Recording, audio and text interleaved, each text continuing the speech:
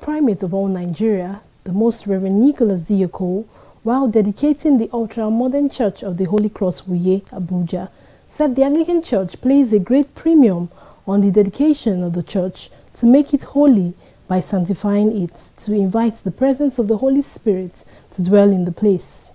The Metropolitan and Primate of all Nigeria added that by the singular act of the dedication of the church, there is now a handing and taking over by God. Hence, all the evil and demonic forces have been expelled. Their meetings, powers, and assembly have been deorganized, and the church has become part and parcel of heaven, the colony of Jesus Christ. He warned members of the church not to be lackadaisical and insincere, so as not to bring problems and tribulations upon themselves, and urged them to be honest, humble, dedicated, and committed members of the church.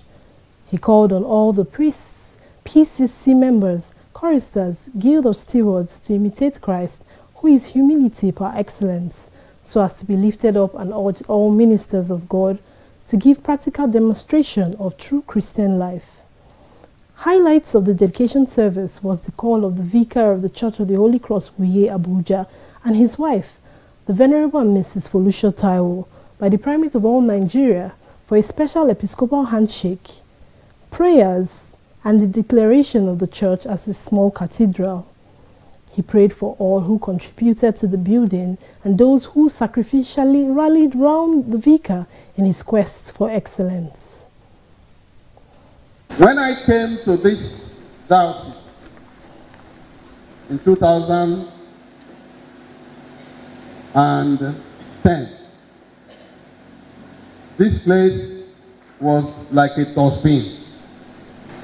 I'm not exaggerating. Those who have been here all this while, they will tell the truth. But look at it today. It's as beautiful as our cathedral.